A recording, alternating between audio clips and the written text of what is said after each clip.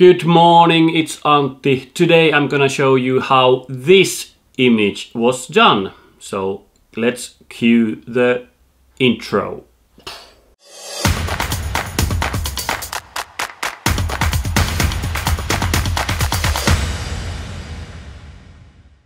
So this image was done as a poster image for my TV's main theater. I will show you a bit of a video of behind the scenes footage, and then I'm go through all the layers that needed to be retouched to achieve this image. So let's see some behind the scenes footage first, and then we'll go to Photoshop where I open up the layers. So enjoy the video now.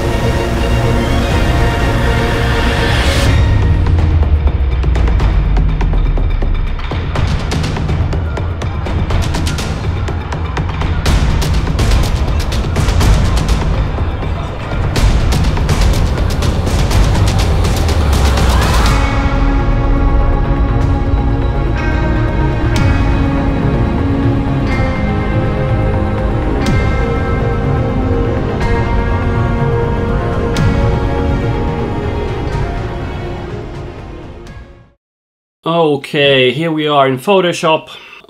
Plenty of layers, but I will go through what happens in each one of these. So as you saw, I shot people on these. They were hanging from the ceiling, so I would get this kind of a more like a floating style for their body movements. And so I start basically first doing the bit of a background. So I have here just this kind of ocean water picture, and then I extended that to be on the lower part too.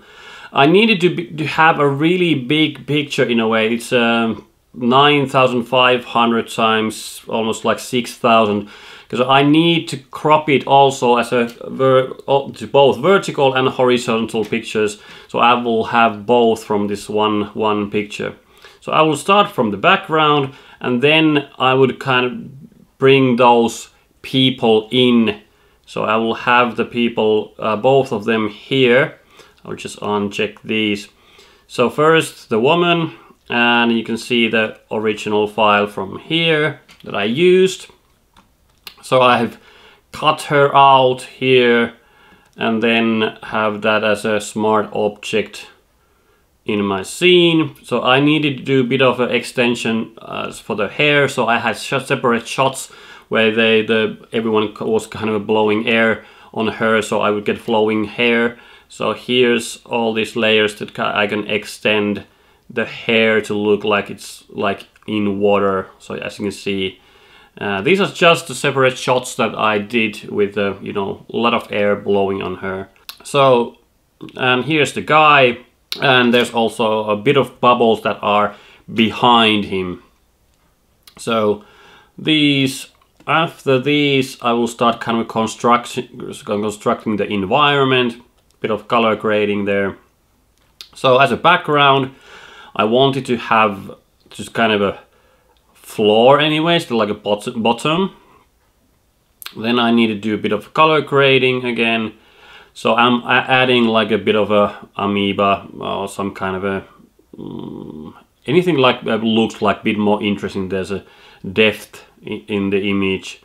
So and I'm bringing a bit of a light streaks again coming from up here, because it's a kind of a fantasy themed show anyways. Putting something on the left side like a mountain or a stone structure. The same on this side, so that it looked like they're kind of diving into a cave. Putting some trees, like dead trees, on the bottom. Let's move on. So here's a dodge and burn layer, so I'm kind of emphasizing certain areas. Then adding bubbles to the guy. Here's just selection of bubbles that I do on that side too. I don't know what that is. Bubbles, oh, they're up here.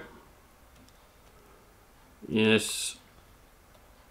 And then we move on. I needed to make the top part look more interesting. So I'm drawing attention with a kind of a vignette here first. Adding more bubbles, atmospheric elements to the water. More bubbles to the surface. More bubbles under here. More bubbles here. More bubbles here. So these are random stock images that I've been using. So now I wanted to make it look like the guy is diving here, and I'm kind of pushing the levels, only get the bubbles. Light streaks coming up from the surface.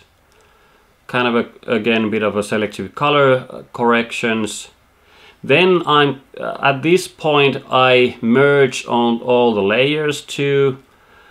I wanted to get this kind of a blurry effect, so I'm just making a stamp visible everything, and then I'm masking out only those part for the pictures. So it's a kind of motion blur that gives this kind of a underwater look to the image. Then I'm adding a bit of more like a plants under here, like coral, and then a bit of more plants, another plant here, and then just adjusting that into levels. So when I have constructed this environment, I will save it, then I will go to the Lightroom. So here we are in Lightroom. So what I've done for the image, so I've been kind of vignetting and toning a bit of the image here in Lightroom, adding slightly noise to the image, and kind of did some sharpening and a bit of color corrections. So here I like Lightroom because I can do these different crops out of this. So here's this kind of a poster sized image, and then the wider image, which image they can crop it in any way they want, if they want even kind of a banner. So that's why I designed it like a really big image, so they can use it in a horizontal and vertical form. So there you have all there is for this project. I really hope you liked this video and learned maybe something. It was a great project to do for the theater. If you like these videos, put a thumbs up. As always, write a comment. I really enjoy getting feedback from you guys. Subscribe the channel, and I will be seeing you on my next adventures. Cheers.